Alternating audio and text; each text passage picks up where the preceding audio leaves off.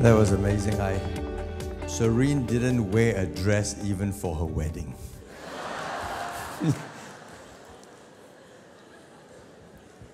But for the Lord, she would do it. Praise the Lord.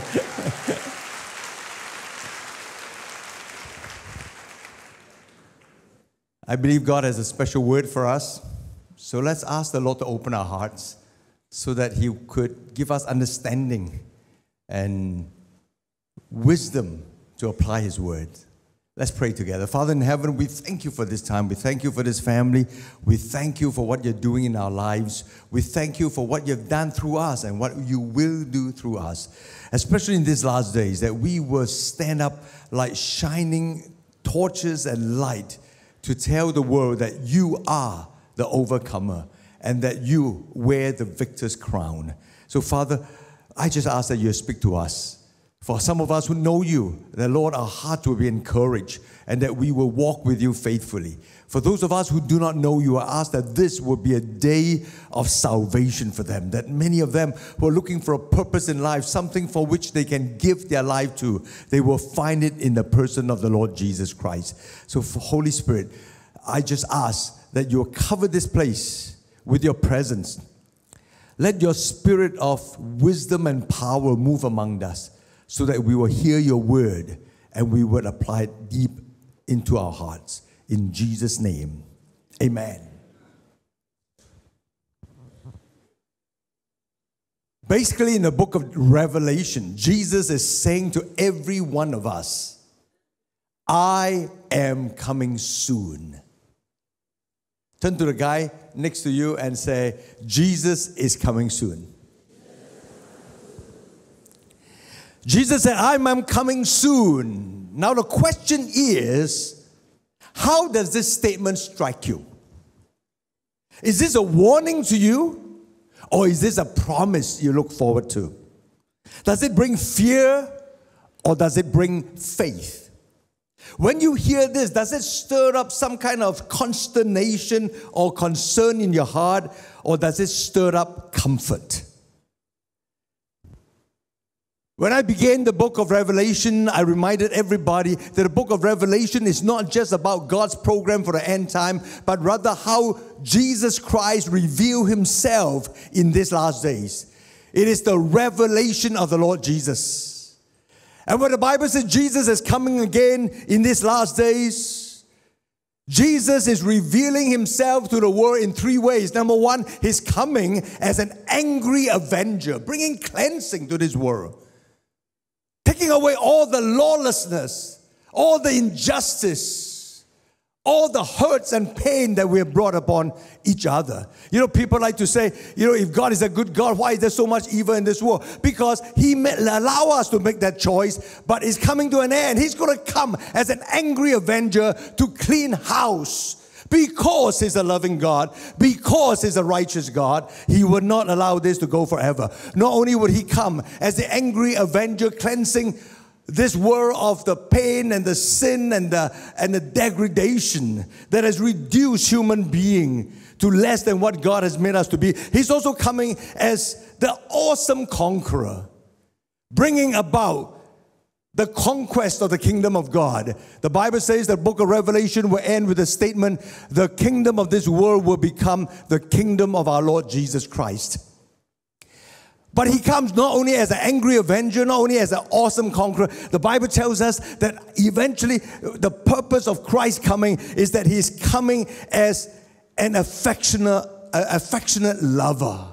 In the ultimate consummation, whereby He will take His people into His presence and forever enjoy the intimacy of a God who loves His people and a people who love their God. The question is, when Jesus is coming, will you know Him to be an angry avenger or just an awesome conqueror? Will you know Him as an affectionate lover? The answer to that all depends on you and I.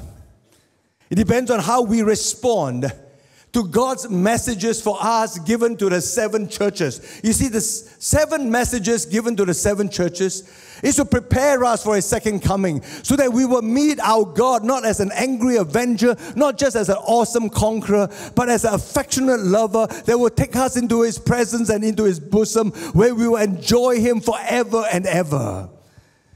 These 7 messages are to be read to all the 7 churches. Although each of the messages have a particular application to a church, every of the 7 churches in Asia Minor was to hear all the 7 messages. Why? Because in every church, there are these 7 types of Christians who must respond to the 7 messages accordingly. And so today, we want to respond to what God is speaking to us, so that we will be ready for the coming of our Lord Jesus Christ as an overcomer to receive the crown of glory that He will place upon us. It doesn't take great prophetic insight to realize that the world can come to an end. Look at the conflict that's around the world that is escalating. Look at all the irrational brutality that's taking place in Middle East that can trigger off tremendous global conflict. And God says, now we got to take heed, because He's coming soon. So today we're going to listen to God's message to the church in Philadelphia with a sense of urgency, with a sense of practical application for our life, because we got to be ready for all that is about to happen. So let's read with me in the book of Revelation chapter 3 verses 7 to 13. Revelation 3, 7 to 13. To the angel of the church in Philadelphia write, these are the words of Him who is holy and true, who holds the key of David. What He opens, no one can shut, and what He shuts, no one can open. I know your deeds. See, I have placed before you an open door that no one can shut. I know that you have little strength, yet you have kept my word and have not denied my name. I will make those who are of the synagogue of Satan, who claim to be Jews, though they are not, but are liars, I will make them come and fall down at your feet and acknowledge that I have loved you. Since you have kept my command to endure patiently, I will also keep you from the hour of trial that is going to come upon the whole world to test those who live on earth. I am coming soon. Hold on to what you have, so that no one will take your crown. He who overcomes, I will make a pillar in the temple of my God. Never again will he leave it. I will write on him the name of my God and the name of the city of my God, the new Jerusalem, who is coming down out of heaven from my God. And I will also write on him my new name. He who has an ear, let him hear what the Spirit says to the church. You know, the church in Philadelphia does not strike us as a very outstanding church. Yet it is one of the 2 churches out of the 7 churches that receive only commendation from Jesus Christ. No rebuke. They have not done anything wrong, but only positive commendation. You see, among the 7 churches, there are 4 churches: Ephesus, Pergamum, Thyatira, and Sardis, where Jesus affirmed some of the good things they have done, but on the other hand, rebuked strongly some of the things that they have not done. So they had both commendation as well as rebuke. And they are warned to take care of those things that they have not done right. There is only one church. There are 4 churches that have both good and bad. There's one church in which Jesus had nothing good to say about. And that's the church we're going to consider next week. All right, the church of Laodicea. Nothing good at all. You better take heed. You better come next week. Nothing good about that church. And I'm not going to take the thunder away from Daniel. And it doesn't look like it's that bad, but nothing good at all. But out of 7 churches, there are 2 churches, the church of Smyrna and the church of Philadelphia, where Jesus said nothing bad at all, but only good things about them. So today, God wants us to consider the church in Philadelphia. Philadelphia was about 23 miles southeast of Sardis that we considered last week. Sardis used to be the capital of the whole region there. It was plagued with earthquakes, so there are many challenges in the city. Beside all the idolatry and all the synagogues that oppose the preaching of the gospel, Jews that were not really Jews but deny the power of God, that have given Paul lots of trouble, always going around undermining whatever he has preached concerning the gospel of Jesus Christ. It is a young city. It is pretty prosperous because the soil was fertile, but it was a small city, an outpost of the Greek culture, a frontier town. The city of Philadelphia, the church in Philadelphia, is not exactly what the world might see as a star performer. There weren't any fireworks in Philadelphia. They were ordinary. In fact, very ordinary. In fact, if you compare them to the church in Smyrna, the other church where Jesus had only commendation, they didn't even suffer as much as the church in Smyrna.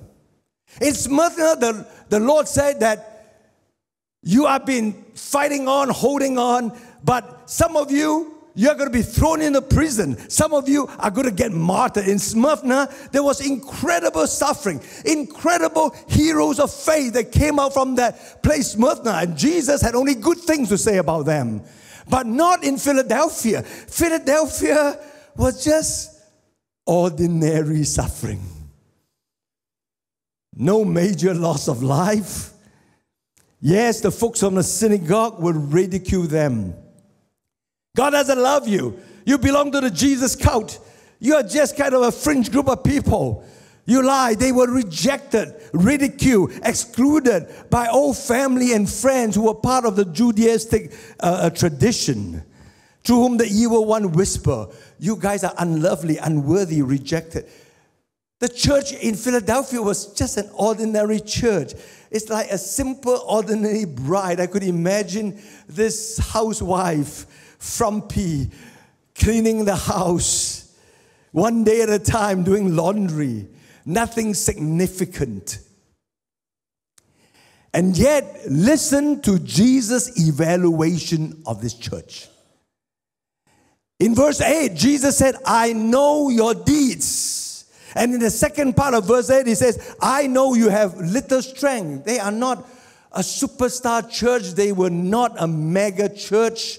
They were there holding on to the faith, doing everything that God has called them to do. Nothing outstanding, no big record they have set for anybody.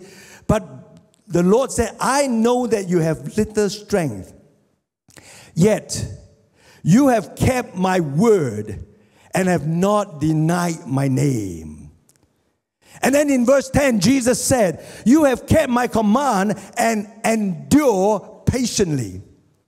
There's only one description of the church in Philadelphia. It's a church with faithful endurance, faithful perseverance.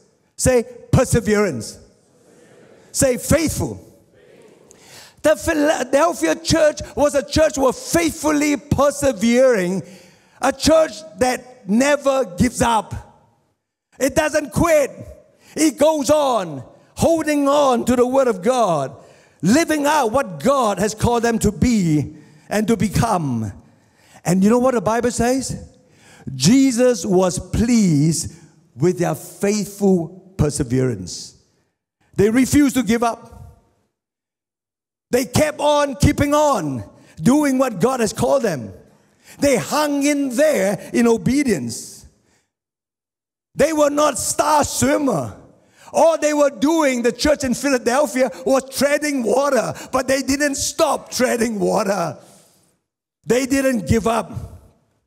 They continued to do what God has called them to do. They insisted on standing by their faith, even when the synagogue of Satan, the Judaizers, ridiculed them, to the point where Jesus said, I honor your position, I honor all that you have taken from them, just standing firm. I will make them apologize to you. I will make them worship you and recognize that you were right in all that you do.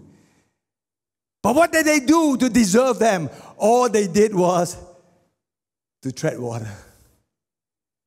To keep on keeping on, to persevere, to endure.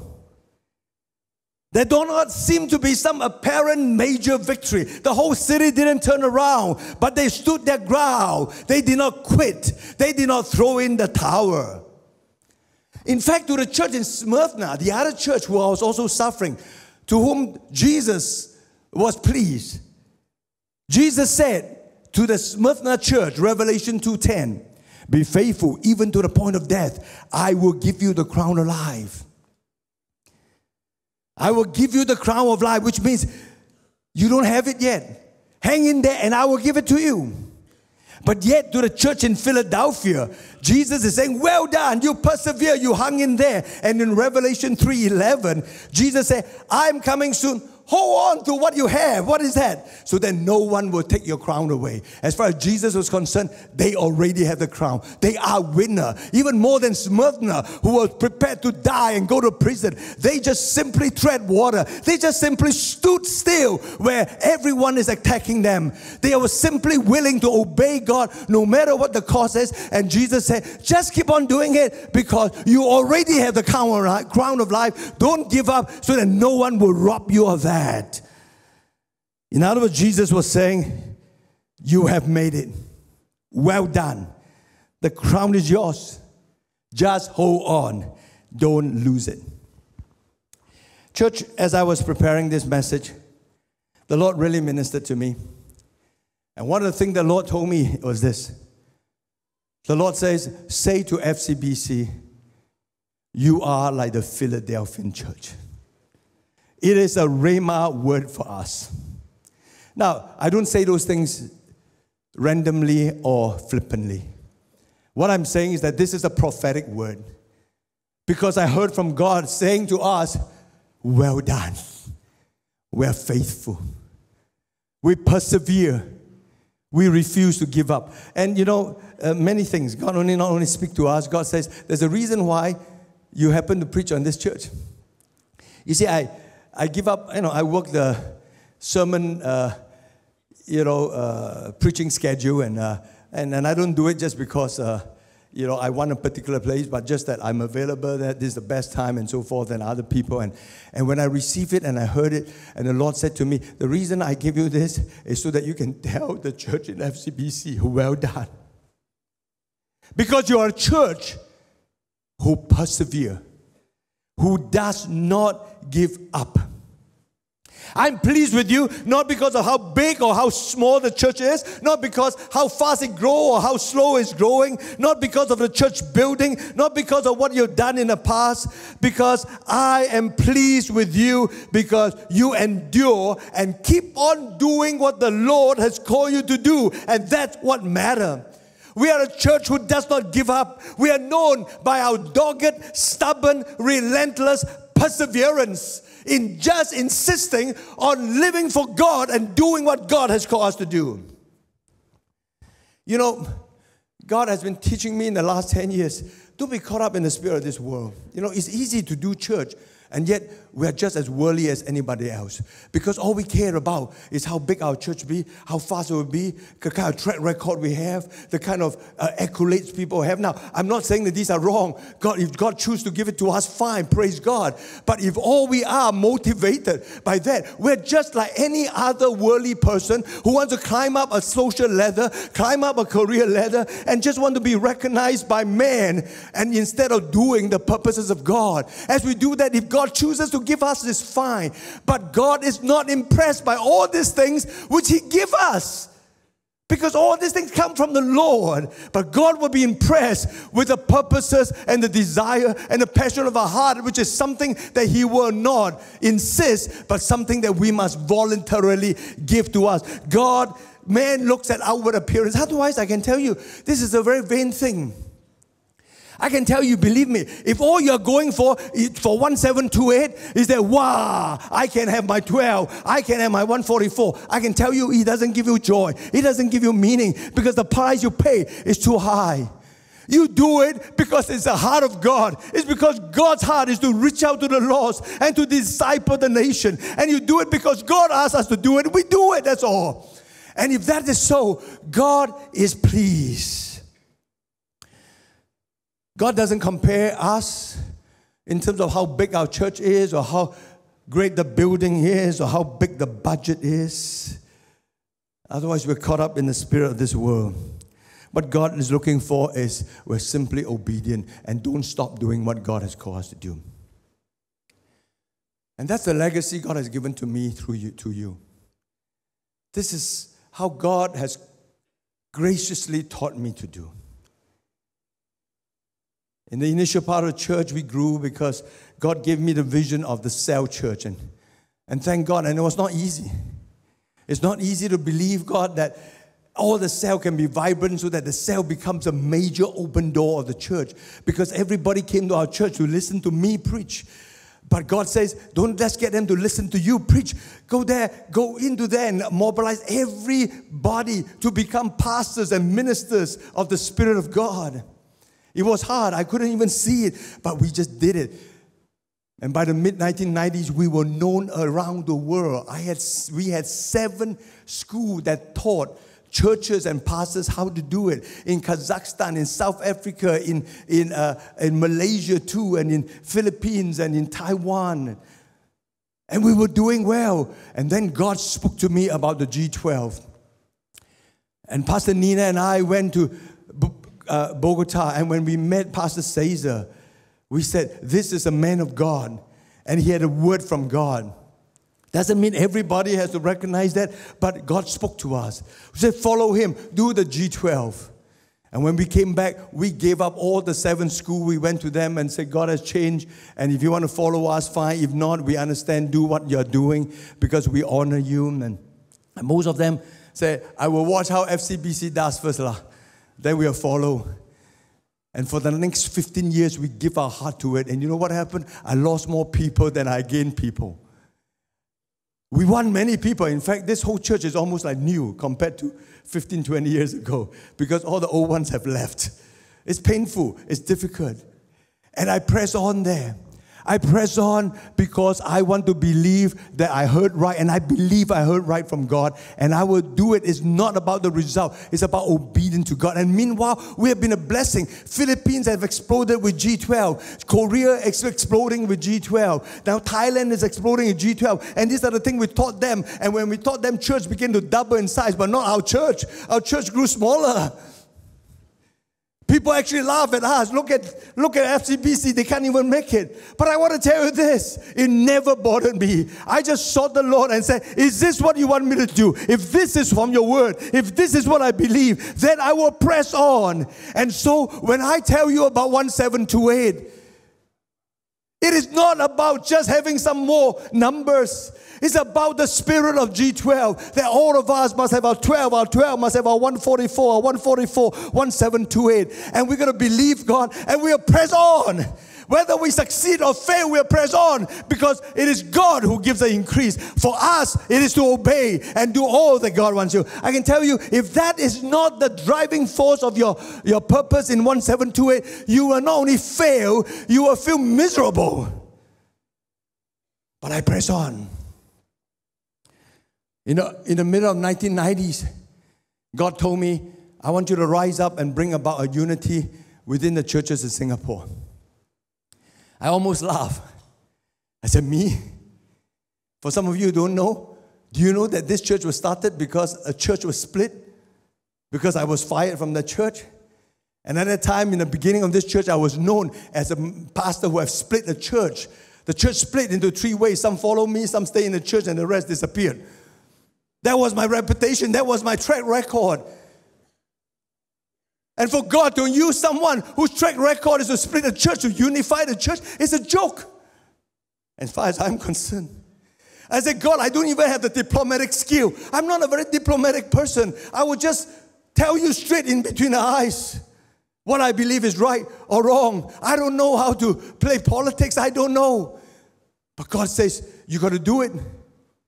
And I just say, Lord, I just need to pray. I need to get a few pastors and pray. 21 years have passed. And this year, we have 600 pastors gathered together in our yearly prayer summit. Something that the world wonders at because there is no such example anywhere in the world. Just this week, I called a meeting of all the senior pastors to talk about what is the way ahead. And I say we got to develop a Christian mindset and we got to disciple every believer to be effectively applying the Christian mindset in the workplace. But pastors, you need to be disciples because we are the blockage. We must be the source of blessing to equip the saints. And 100 over pastor came, senior pastor. It's amazing what God has done. It's not because I know exactly what to do. It's because God says, you persevere. How many times I wanted to give up? How many times I got, when I started, I said, God, I don't care about uniting the pastors because I don't even care about them. I don't like most of them, to be honest. But now, I've learned there's so much to learn from them, just as they have to learn from each of us. Such a beautiful experience. I'm just invited to many countries just to share this so that they will begin to do what God has called them to do, to unite the churches. 15 years ago, God called me to go into the arts and entertainment. And there I lost a lot of people again. People don't understand why a 50-year-old man will go and start to become a magician. And they say, oh, it must be the Ming Sing Mong. Just want to be a celebrity. I mean, he got bored in this church. He wants to do something glamorous. But you don't understand the last 15 years, how torturous it has become. How difficult it was to do something that I do not know how to do well. I, by God's grace, can preach quite well. I mean, decently well, all right? That's my gifting. I have been a pastor for 20 over years then, but I've never learned how to do this. But I persevere. And you can see some of the old video where I give a report to the church and I'm just kind of flat out and I just say, the reason I'm doing this is just to obey Jesus. I don't understand why am I doing this, but Jesus said you must do this.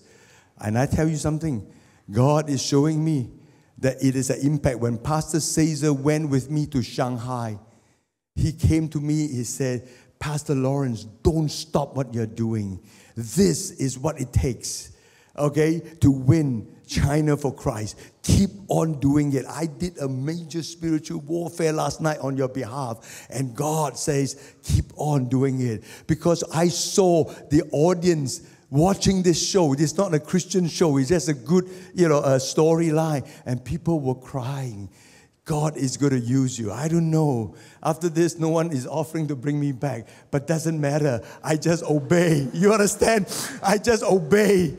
I just know I don't know what the next step is. I obey, but I know, we just got to do it. When I stood up to speak about social issue on a public square, and people say, wow, you're so brave, you're not scared, you are fearless. And those people tell us, never stand next to me and speak like me, Oh, Lawrence, you're great, I'm behind you, far behind you. And I spoke not because I'm some kind of hero. I spoke because God says, you got to speak out for the truth. Somebody needs to do that. And when I spoke out and did some of this thing, people warned me, be careful, you got a new building coming out. You're going to have all sorts of trouble. And I said, I got to speak the word of God. If I don't build a building, if this church is closed down, it doesn't matter because I'm called to speak the word of God and I got to be faithful. That's the spirit of FCBC. Praise God. And because of that, this church is a persevering church. We push on. I am amazed at the leaders. start sell, and then people leave them and walk away and rebel and then challenge them. And then people say, Pastor only want numbers. And there again, 1728. You see, but God wants us to do it. We will do it. And I want to challenge you. If you are into 1728, thank God, I was told by all my team pastors, we have a new spirit here. People are just gung-ho. Not that we are very successful yet, but we're gung-ho. Keep on doing it. Keep on doing it. Some have quit. Thank God, not a lot. But I'm going to tell you this. The minute you quit, you fail. Do you realize that? The minute you quit, you fail. You don't quit. If God tells you something to do it. I remember the first season of Love Singapore, God told me in the year 2001 to go into the then stadium, the outdoor stadium, and now it's torn down, and have 7-wave harvest. When it came to that time, I realized that the momentum was not there. I realized that there are some churches who just talk but never get in. And some suggested, why don't we just book the indoor stadium, at least look good. I know, pack it up with 10,000 people, and then at least, wow, now good. But I sought the Lord. The Lord said, what did I tell you? National Stadium. And I said, if God says National Stadium, it's National Stadium. How do you know? If you don't go there, how do you know? Maybe God might break out and God can bring a revival. But we just got to obey. So I went National Stadium. And it was pathetic. Nothing significant happened. But you know what? It doesn't matter because we obey God. God says there, we go there. And maybe God remembers that. God remembers that we just simply obey Him. Even if the world thinks it's stupid and it's not expedient and it's not prudence, because God says so. And I believe in all my heart it was God's will. Maybe God just wants to show us without Him we are pathetic, but we just could be there. But I believe that forms the foundation of the 14 years that follow. That Love Singapore never died. And it continued to grow from strength to strength. Listen, church. What God is looking for is a spirit of obedience. That spirit just hear the word of God. Not in isolation. You must do it in community. We're not talking about one crazy man just stand up and say, do this, do that. But together as a body, recognizing it. That this is from God and just does it. And don't quit. This point has helped me for years. Don't quit. When things go wrong, as they sometimes will, when the road you're treading seems all uphill, when the funds are low and the debts are high, and you want to smile but you have to sigh. When care is pressing you down a bit, rest if you must, but don't you quit. Life is queer with its twists and turns, as every one of us sometimes learns. And many a failure turns about when he might have won had he stuck it out. Don't give up, though the pace seems slow. You might succeed with another blow. Success is failure turned inside out, the silver tin of the clouds of doubt. And you can never tell how close you are. It may be near, but it seems afar. So stick to the fight when you're hardest hit. It's when things get worse that you mustn't quit. You mustn't quit. However your marriage is deteriorating, however difficult it is communicating to your wife or your husband, however hard your children are, the question is, you don't quit. You got to continue to do what God calls you to do as a husband, as a father, as a mother, as a wife. And you continue. It doesn't matter how your spouse is behaving. You just obey God. And God says, well done. Well done, my faithful servant. So pleased was God with the Philadelphian church that He made 3 sets of promises for them that He didn't even give to Smyrna, who was prepared to die and be martyrs. Just because you're a martyr doesn't make you better. It's just God's will for your life. And these 3 sets of promises I want to share with you that we can claim. Now, last night I preached all this and it didn't click very well. I walked away kind of, how come? Didn't sit very well. So the Lord woke me up at 5 o'clock in the morning. Maybe I'm still jet lagged, but it's good to be jet lagged a little bit. Wake up in the morning, all quiet. And the Lord spoke to me.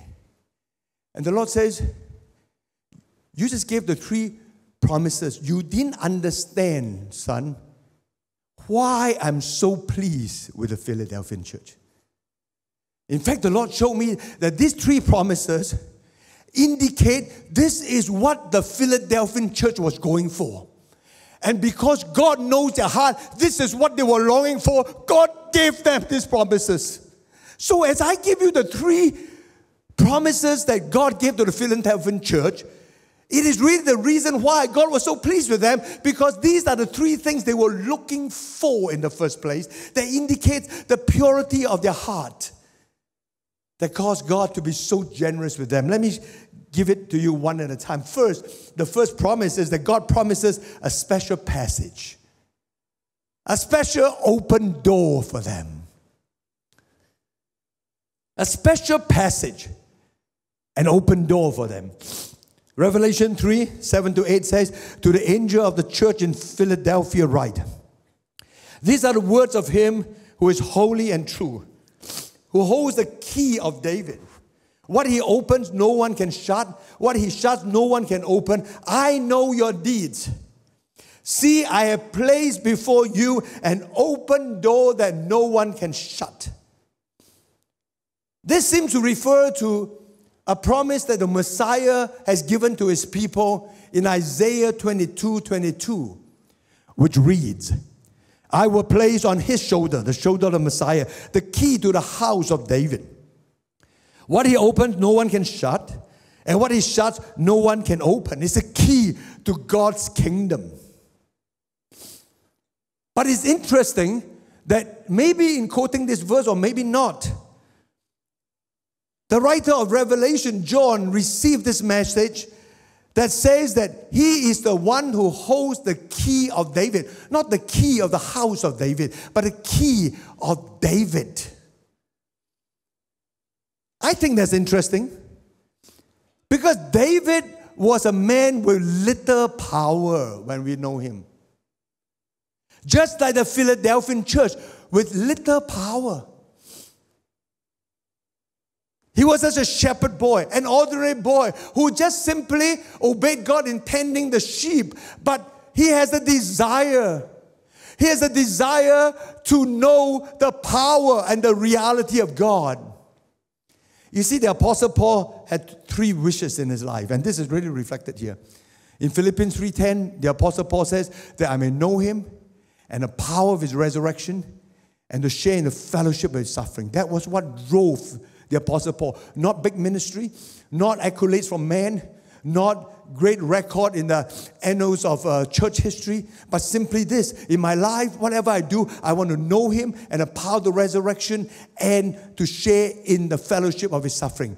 The first thing that these people are looking for, they want an open door to the power of God. They want to experience the reality, as weak as they are, to the power of God. And that's the key of David, because David was an ordinary, simple man with no resources in himself. But as he was faithful in watching after the sheep, he was able to tear the lion and the bear apart with his bare hand. He saw the power of God. God opens door to him to experience his power. And then he kind of staggered into the battlefield and then found this godless Philistine who challenged the army of the living God. The zeal of God consumed him. He says, that cannot be. He was not trying to show off that he's a great fighter. He was just saying, God's name cannot be put to shame.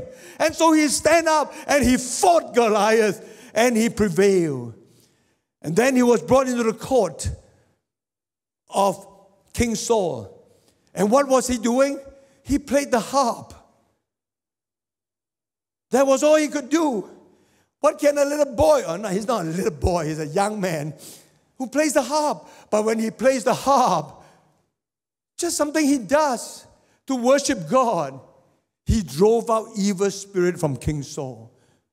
He taps into the power of God. That simple harp player become a ghostbuster.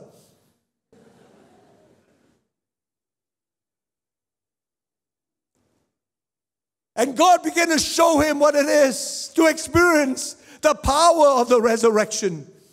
It doesn't mean his life is easy. For more than 20 years, he's wandering in the wilderness, but he learned to fight the war. He learned to survive. He learned to work with all the scums of the land. until he was established. It was when he was established that is when he fell.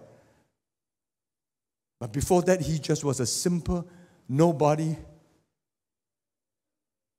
but just obeying God. And he was faithful to God. And everywhere he turned, God opened the door. You know, commentator talks about what is this open door. And many suggest, open door for Philadelphia means, wow, great opportunity for ministry and great, healing services. Doesn't seem to be so because Philadelphia was not heard of again. We don't know that kind of accomplishment. I believe it's more than that. I believe that God knew that they, as simple as they are, they just want to say, we are so weak, but Lord, I want to see your power in this weakness. And God opens door for them to experience the power of God. The church in Philadelphia have an open door to the power of God. To the extent that the evildoers who call themselves Jews, who are not Jews, the synagogue of Satan, they came and apologized to them and acknowledged that they were right. They understood what the Apostle Paul meant in 2 Corinthians 4:7, my favorite verse. We have this treasure in earthen vessel to show that the transcendent power belongs to God. Isn't this true of our founder, the Lord Jesus himself? He was one who persevered to do the will of the Father to the end. Jesus was a carpenter in a little frontier town called Nazareth. So small, so insipid was that town that when Jesus started to become famous, the Jewish leaders said, no, don't worry about that. Can anything comes out on Nazareth? I mean, it is like Timbuktu to them. Young people don't know what Timbuktu is. When I was going to school, we refer to Timbuktu as like nobody, just a small place. Nobody give it any, significance. He never wrote a book. He never held public office. He never earned a degree. He never traveled more than 200 miles away from the place of his birth. Yes, there was miracle, but he hid them from the people. People get healed. He said, don't tell, just keep quiet. To the world, he looked like an ordinary life. And people begin to see something extraordinary in him, follow him and says, come and check me out. Jesus was faithful. He persevered to the end.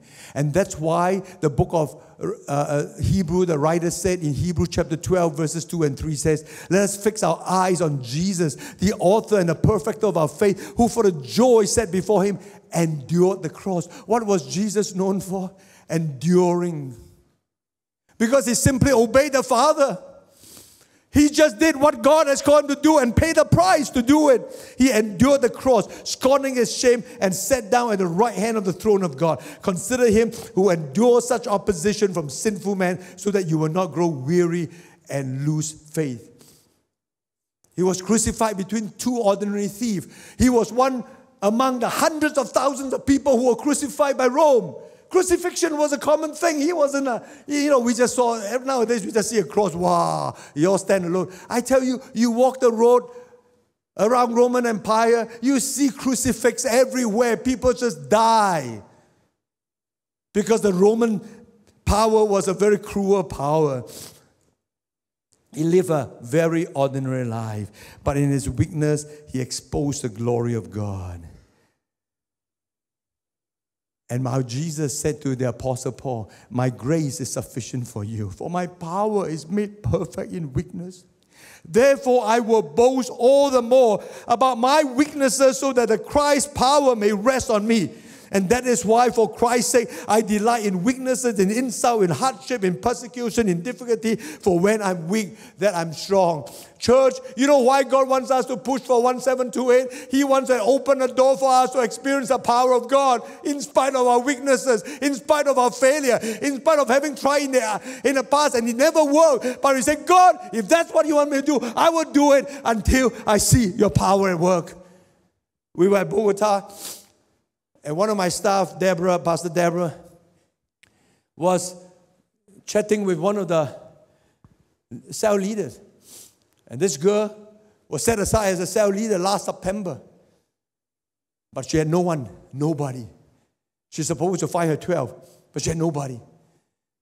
And she just fasted and prayed and cried. And and cried until one day God says, don't cry anymore. I will give it to you. And the following week, he went to church. He saw somebody that was kind of a bit lost and realized that this person apparently made a commitment to Christ, but nobody consolidated her. She consolidated her. And working with her since September last year to January, they won 20 people to Christ, now meeting in 2 cell groups. And here is this simple, not very gifted lady who has no idea how to do it. Just simply say, I will endure. And you know what God says? I will open a door that no man can close. You know why some of you give up? Because you're too self-conscious about success. You don't want to fail. You're so scared. July or August, must find 12. I one also don't have. How? I'm going to look very malu. God looks at our heart and says, if this is what God has called us to do, if that's how God, we never force anybody. In fact, I told all my team leaders, go down the line. If you don't believe, it's okay. Step aside. We'll find someone who believes. But you believe, I want to tell you this, don't give up. And if you've given up, it's not about giving up. It's not about the 1728. It's about the fact that you were not faithful in enduring. And you are not able to endure because you're conscious of yourself and you're not conscious of God. You're too conscious of your weaknesses, but you're not so desirous that in my weakness, in earthen vessels such as I, so that the surpassing power may be of God. Well, I go out and do many things because God tells me to do so. And I open doors. And I just do it not because I just have no idea. But God always come and say, if this is me, I will show you how I can use you in your weakness. So that's the first thing, a promise of special passage, an open door. God wants to give that to you. Is that the desire of your heart? That's why God looked at the Philadelphian church. God just saw the heart of them wanting to experience the power of God in their weakness. They choose not to look at their weakness. They choose to look at the power of God. And God says, I'll open a door for you. That's the second thing. God's promise, not only a special passage with an open door, God promised to the church in Philadelphia a special protection. Look with me, Revelation 3:10. Since you have kept my commands to endure patiently, since you are willing to endure, I will also keep you from the hour of trial that is going to come upon the whole world to test those who live on the earth. God promised the church in Philadelphia that He will somehow keep them from this hour of trial and tribulation. Now, many people have different interpretation, which I'm not going to argue about because we'll find out in the end. Many people believe that before the tribulation comes, God is going to take us up in a rapture and we are caught up and we are not involved in this. I personally don't believe in that. I have no time to elaborate. I've done a lot of study in that. I feel like much of this is because of just inferences from Scripture. There's no direct real reference from Scripture that can show that. And secondly, I feel like it comes from a Western church that's used to comfort, who's just so happy to say that God is going to deliver us on our trial. And they will say that, this trial is so bad that wow, God will take us away from it. And I keep telling my professor, I say, have you ever been to the Holocaust in Second World War where all the people are lining up for the gas chamber? What can be worse? You can tell them, now it's only localized. One day it's going to be all the world. For this guy is lining up to die. It doesn't matter if the whole world is happening or not happening. This is my world, and my world is coming to an end. I met with refugees from Cambodia who, when the Pol Pot army came into Phnom Penh, fall in the whole city of Phnom Penh, which is about 2 million over people, just without notice, just fall in, don't take anything, and march them into the jungle, and they spent 5 years in the jungle. I met men that came out of it and said, Pastor Khong, everyone I ever know in my life is dead. My wife, my children, my relative, my friends, they are all dead. Can you imagine? We just take you out there and now go to the middle of Malaysian jungle with nothing and live. Most of us won't survive because we are not We're not, that kind of live off the land kind of guy. They ate the rats, the snake, everything that can be eaten. The bark of the trees are all eaten, and yet 3/4 of them died. They died by the hundreds of thousands. I say, you tell them, the wrath that could come is worse, but God would. No, there is suffering around the world all these years. I don't believe that this keep you from the hour of trial means that He's going to take us out. That is popularized by this show. Left behind. I don't think so, okay? You study some of the verses that say left behind. Those who were taken for judgment, not taken to be with Jesus. You look into the gospel, all right? But here the word is that, we will keep you from. The Greek word is used in John 17:15, where Jesus prayed for His disciple. My prayer is not that you take them out of the world, but that you protect them from the evil one. That's the same Greek word. Like, I keep you from this hour. I'll protect you. I will give you a special protection. And if you read the book of Revelation, you read on into all the judgment. God sometimes sends judgment and say, but not those who have been sealed by me, not those who have got my seal upon them. God give them special protection. That doesn't mean that they have a good time. Some of them may die even of a martyr, but there's a special protection that comes upon them. I used to work with a man who was my classmate, a much older pastor when I was going to school in Dallas. And his ministry is to help people die. In other words, people are going to die. He goes in there, just worship the Lord and help them to have a good passageway. It's like the opposite end of a midwife. And that was his calling. And he saw glory, people go away gloriously and so forth. And he made a statement I never forgot. One day he was preaching to our class and he said that, I've learned something. If it's time to die, God will give us the grace to die. And if you think you're going to die and somehow you don't find the grace to die, probably you'll not die. Okay? God give us the grace. And I want to tell you this. If God wants you to be martyred, He will give you a special grace. A special grace. There's a special protection that comes upon us. It's like Stephen, when he was about to be stoned, he saw in heaven Jesus sitting on the throne. And he saw that he was caught up with the presence of Jesus, that God has given him that grace. So yesterday morning, I woke up early. Not early. I woke up late because I stayed the whole night working on my message. And I was preparing coffee for my wife. And the Lord said to me, if I tell you to go to Syria right now and tell the ISIS, repent and be baptized, will you do it? I struggled a little bit. I said, Lord, you must make it very clear.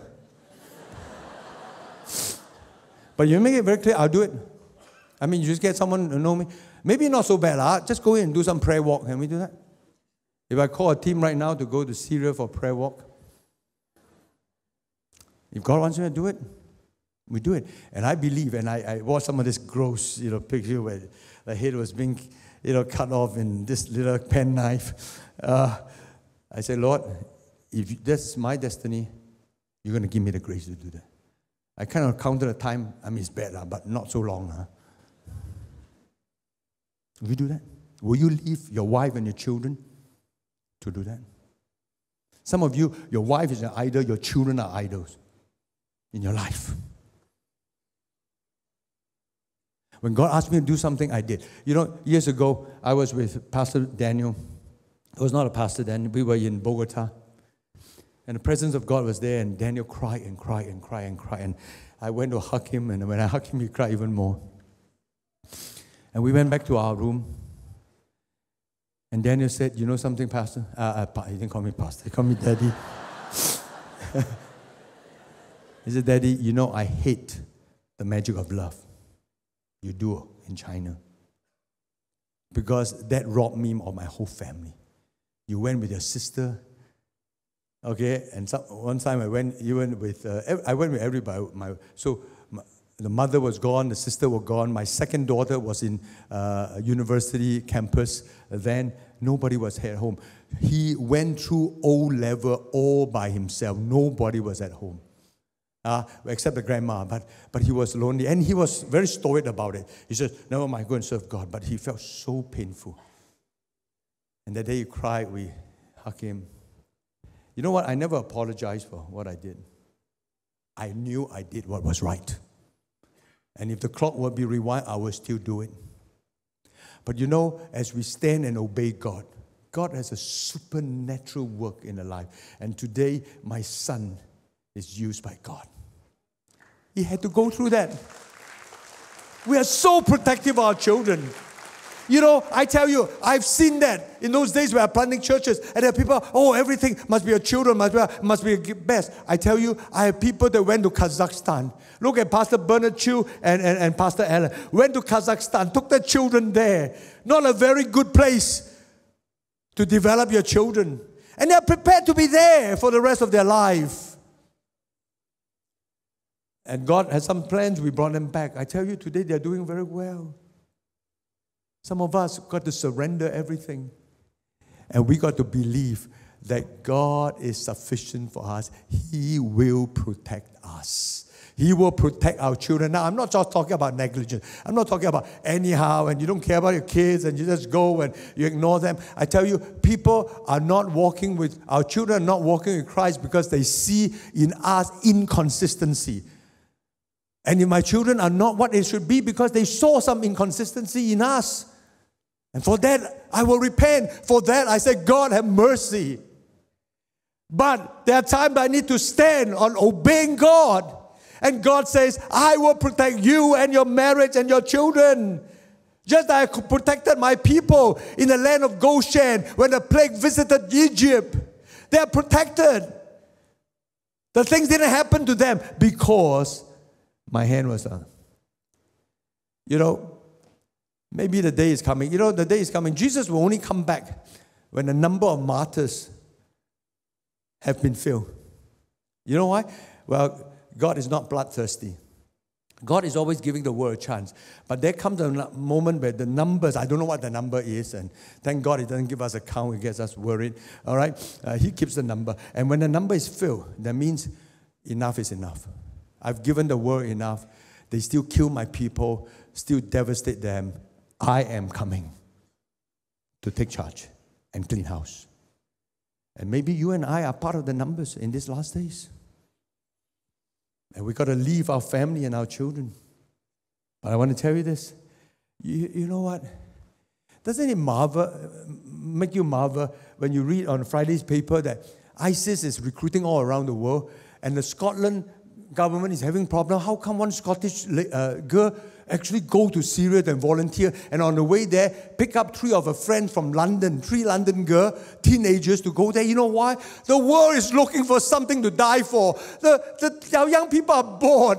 They just know, what is this? Just go to school, get married, or don't get married, and then deal with that and live all right. We are looking for something bigger. And in spite of all the brutality, they feel and they are deceived that this is something bigger that can engulf the world. But we have someone that's much bigger. He wears the victor crown. He has won the battle. He died for us on the cross. And we can endure to the end because God is going to protect us. And if we die, there will be protection too. Maybe that's the best protection. Cantonese say, Mong An Tai. What are the 3 blessings? And you know what? I believe that God saw their willingness. The reason they endure is that not only they want to experience the power of His resurrection, they are willing to share in the fellowship of His suffering. And because they are willing to share in the fellowship of His suffering with purity of heart, God says, I'll give you a special protection. No matter what happened, you're in my presence. Then there's the 3rd promise, which is the best of all. This is not just special passage with open door. It's not just special protection. It is special privileges in our relationship with God. This is what He said, Revelation 3:12. He will overcome. I will make a pillar in the temple of my God. Never will he leave. I will write on him the name of my God, the name of the city of my God, the new Jerusalem which is coming down out of heaven from my God. And I will also write on him my new name. God says, because you are not worrying about what people think of you. You're not worrying about the result. Whatever I tell you, you just do. Even if it looks bad on you. Even if you pay the price. Even if it's difficult. Even if it's boring. Just treading water. You keep doing it. I tell you what, I'm going to make you like a pillar in my temple. You are going to be significantly used. And I write the name of my God on you, and the name of the city of my God on you, and I will write on you my new name. If you study the book of Revelation and other places, there's a name that nobody knows. Revelation 2:17 says, he who have ear, let him hear what the Spirit says to the church. To him who overcomes, I will give some hidden manna to eat. I will give you that special spiritual nourishment. And I will give him a white stone, and on the stone a new name written, which no one knows except him who receives it. God says, you're so special to me because you desire to know me more than anything else. You don't care what people think. You're not going into the world to fight for a name for yourself. And all you do is to endure and tread water and never give up and say, I will go on, pressing on, doing what is right. You know what? I'm going to write on you my new name, the new name which nobody knows except you and me. It is an intimate relationship with God. You're going to hear the voice of God like no one else could hear. I can tell you, God and Gus, they say, oh, everybody's the same. It's not the same. The people who are waiting to look and long and say that I may know him, say, you are going to know my new name. There's such an intimacy before I even come, that you are so special and treasured. I will talk to you about things that I wouldn't tell other people.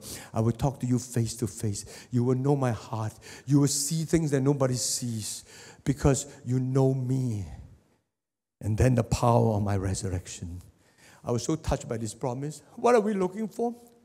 You know why you give up? Because you think that a 1728 is going to make you look good. And God is not pleased. That's why you give up. But we do that so that I will know my God. And I will cause other people to know my God. And your heart is going to be filled with such a closeness with God because you lay hold of him for the things that you cannot do. And he'll say, I will write my special name on you. The name that no one knows except you and me. I will whisper my heart to your heart. Is that what you desire? In other words, I will trust you with things that I would trust other people because you were faithful. I just trust you. And I give it to you. If that's what you desire, you will press on. And God knew that this was what the Philadelphian was desiring after. They just keep on. They don't need to be outstandingly suffering for Jesus. They just do what God has called them to do. And God says, I will give you an open door to my power. I will give you a special protection. But I give you a level of privilege into my presence that no one else will know. And if that's what is worthwhile going for the 1728, if that's what God has called us to do, then we go for it with all our heart, so that we will know our God. Let me end with this story that really kind of pull it together. In October 1991, the weather front over New England, combined with the remain of a hurricane that was coming up on the East Coast, together they formed what they now call the perfect storm. It was the worst storm of the century.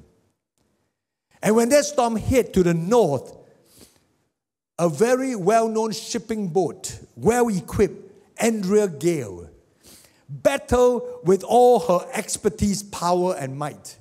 It's written in a book. But nobody knew the story in the southern part of that place, where a 6-year-old practiced her ordinary back float. The story was this. Her father, John, did not check the weather report when he took this 6-year-old daughter sailing off the Jersey shore. 6 miles out, he was shocked at how fast the wind came. And soon, their boat capsized. And they were in the water. The life preserver was still in the boat while the boat was swept out to the sea. So they were just floating by themselves. The father John realized that there's no way he could swim 6 miles back while holding the little girl. They would die together. He would have to swim alone for help. So he said to the little 6-year-old girl who trusted him, Mary, remember I teach you how to float on your back, and I told you you can float on your back as long as you want. Remember we practiced it in our swimming pool and you did so well.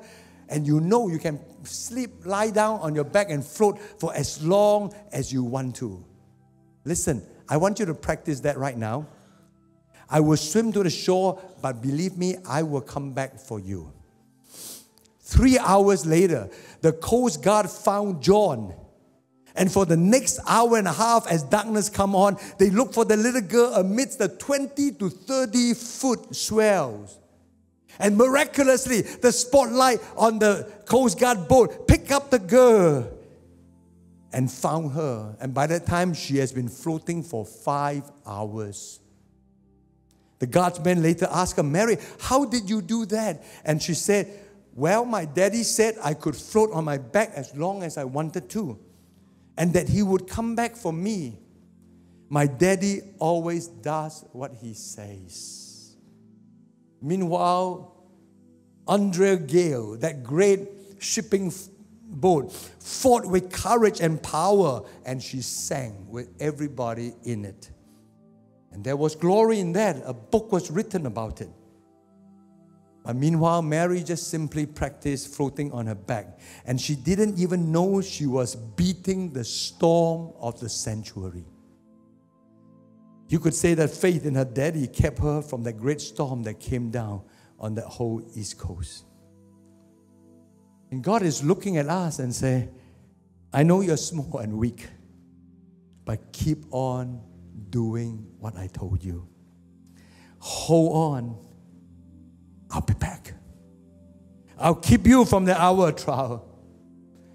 I'm coming soon. And to the struggling disciples, just before he died on the cross, Jesus said, you just keep on doing what I call you to do. I am going to swim into the heart of that perfect storm, hell itself, and I will be back after I've defeated it. You know what I discovered?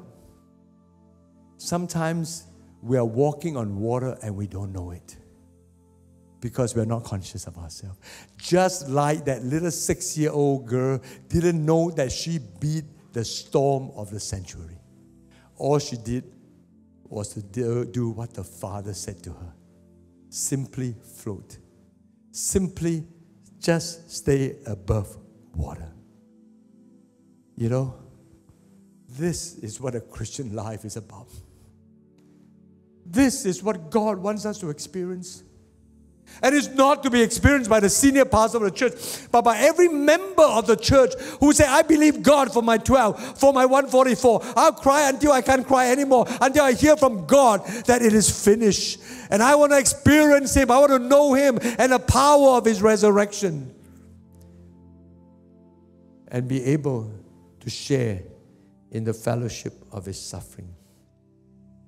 So to the Philadelphia church, Jesus said, I'm coming soon. Hold on to what you have so that no one will take your crown away. And to the Philadelphia church, I'm coming soon. It's a promise that brings comfort and assurance. Just like the 6-year-old daughter said, Daddy's coming back. Just the church before where Pastor Daniel preached, the church in Sardis, they were wearing masks. And you know what God said to them? God says, if you don't wake up, I will come like a thief, and you don't know what time I will come to you. That was a warning. That was a threat. But for us, the return of the Lord Jesus Christ is a blessed hope. Only for those who are found faithful. Persevere. Always abounding in the work of the Lord, knowing that our labor is not in vain in Him.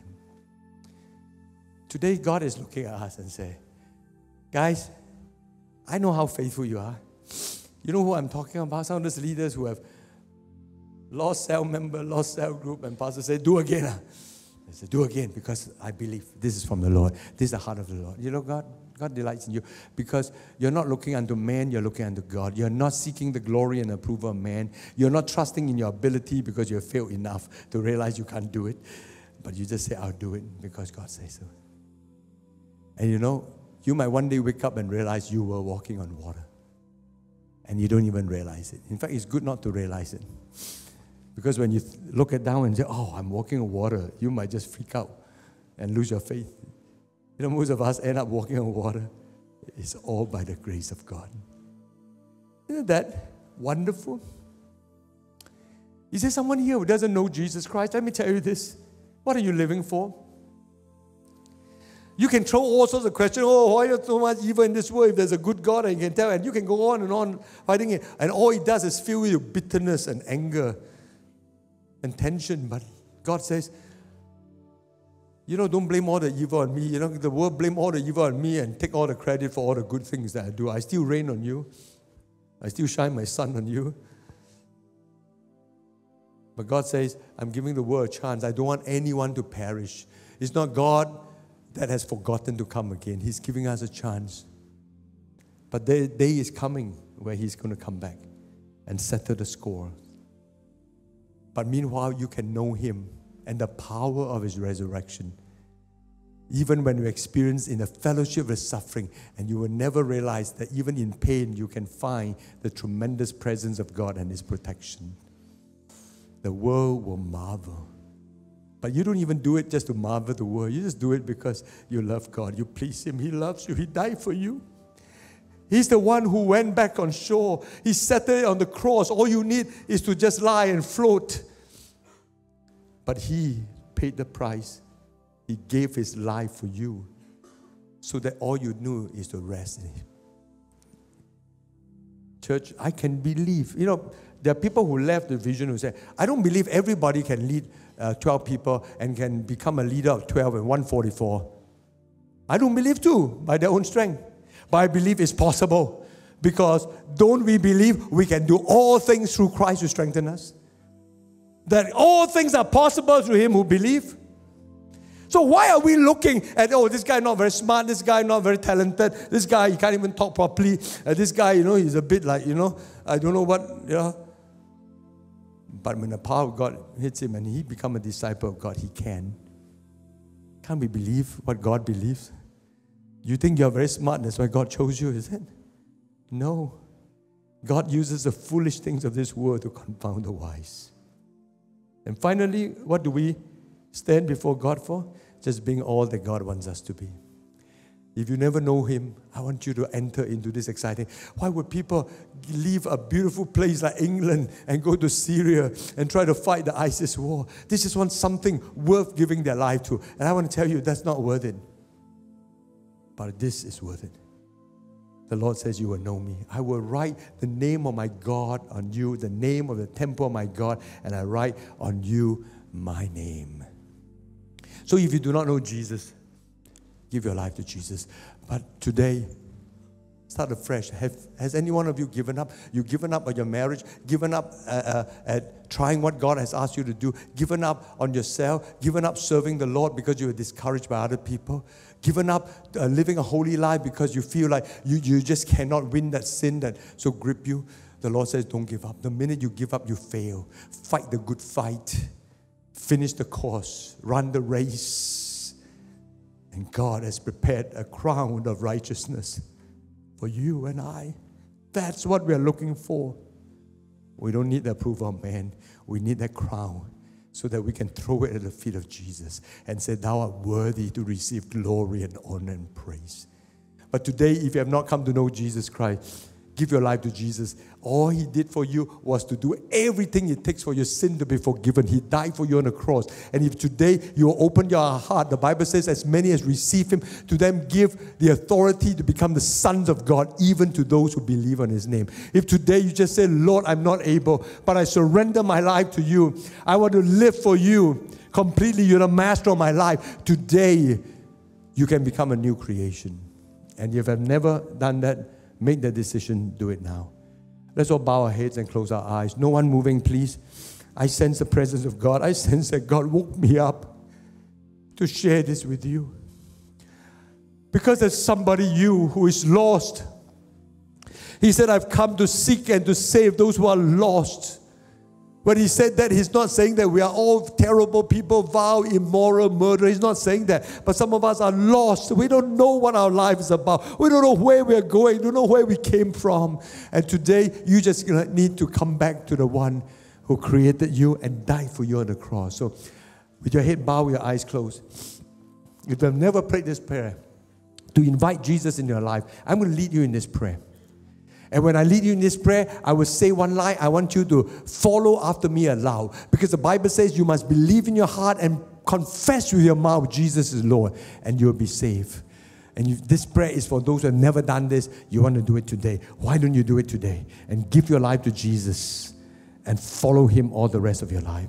When I'm praying and leading the new people praying this prayer for the first time, I want every Christian to join in, to accompany them as they make this very important prayer in their life. So let's just bow our head and close our eyes. No one looking around except those who are on duty. Follow after me when I pray. Dear Father in heaven, Dear Father in heaven, thank you for your love. thank you for your love. Thank you for sending your Son, Jesus Christ, Thank you for sending your Son, Jesus Christ, to die for my sin. to die for my sins. Lord, forgive me for my arrogance. Lord, forgive me for my arrogance. Forgive me for blaming you Forgive me for blaming you for all the problems of my life. for all the problems of my life. Today, Today, I open my heart. I open my heart. I invite you to come into my life, I invite you to come into my life, to be my Lord and Savior. to be my Lord and Savior. Forgive my sins. Forgive my sins. Forgive my pride and arrogance. Forgive my pride and arrogance. And cleanse me by your blood. And cleanse me by your blood. And be my Lord and my Savior. And be my Lord and my Savior. As of this day, As of this day, I give you my life. I give you my life. Help me Help me to know you to know you and the power of your resurrection, and the power of your resurrection, and to share in your suffering. and to share in your suffering. Help me to follow you Help me to follow you all the days of my life. all the days of my life. Thank you, Lord Jesus. Thank you, Lord Jesus. I want every head to be bowed, every eye closed, no one looking around except those on duty. I know that there's somebody you who have prayed to receive Christ. This message was for you. God has spoken to you and you prayed with all the faith you have. And the Lord says, because it's not because of how big your faith is, because of your willingness. The Lord says, I've heard your prayer. And now I want to pray for those who prayed this prayer for the first time. If you did that, I want to know who you are. I'm going to count to 3. I'm going to count 1, 2, and 3. And at the count of 3, if you prayed that prayer for the first time or you didn't quite follow everything, but you want it, you want it now. At the count of 3, immediately I want to raise your hand. You don't need to lift up your head, open your eyes, just keep your head bowed, your eyes closed. But by lifting up your hand, you're saying, Pastor Khong, I want to give my life to Jesus. I prayed with you. I want to give my life completely to Jesus. And you keep your hands up and I want to pray a blessing for you. Will you do that right now? I'm going to count right now. Whether you're upstairs on the 3rd floor or you're right here, once I count to 3, raise your hand. I'm going to count right now. 1, 2, 3, raise your hand. Just raise it up high. By raising your hand, you're saying, today I give my life to Jesus. I see your hand. God sees your hand. Keep your hands up. Don't put it down. Is there someone else? Is there someone else? Is there someone else? The Lord says, I died so that you might know me. So that you don't have to quit living. You can live life to the fullness. Is there someone else? Just raise your hand now. Father, I thank you for those who have raised their hand. I thank you that you have spoken to them. This day is the day of their salvation. I just declare that you're going to know Jesus and the power of His love, the power of His grace, and you're going to experience the reality of God. Your sins are forgiven. As of today, you are a child of God. In Jesus' name, amen. Can we all stand up and give God a round of applause? Thank you for this word. How many of you believe this is a word from God? Let's thank the Lord. Just thank the Lord. Thank the Lord. This is what I want to do. I'm going to count to 3. No one moving right now. I count to 3. All those who have raised your hand just now to trust Christ. And some of you have not raised your hand, but you prayed that prayer. Or some of you prayed the prayer to receive Christ in a cell group or in some of the church other meeting, but never on a weekend like that. And never been prayed for by the whole church. If that's who you are, on a count of 3, I want you to take your belongings, leave your seat. The friend who brought you is very happy to walk down with you. And we want to pray a blessing for you. So let's welcome them. 1, 2, 3. Come on, let's welcome them. Come right now. This is a day of salvation. Don't delay. This is the appointed time. The Lord says that He is coming soon, but He doesn't want to come back as a judge of your life. He wants to come back to assure you that He has saved you. Your sins are forgiven. You are a child of God. So wherever you are, just come down. Just come down where you are quickly, quickly. We're going to pray for you and we're going to bring you out to a room outside so that we can give you some material and follow up with you. Is there anyone else? Just come quickly. And those on the third floor, just go forward too. You come. You come. This is the day of salvation. Is there someone else? You come. Don't feel embarrassed. The Lord says don't give up. Some of you want to give up in life. The Lord says you don't have to. I will be your strength and your salvation. Some of you are lost. The Bible says I've come to seek and to save those who are lost. You feel lost, but today is the day you reunite with your Maker. Are there some more? We're waiting for you.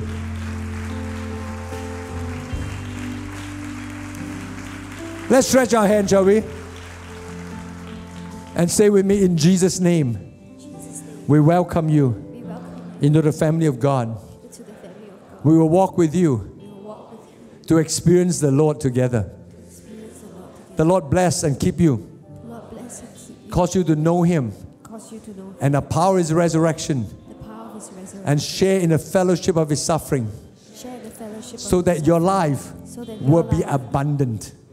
Filled with the presence of God. In the name of Jesus. Amen. Come on, let's welcome them as they go to the room.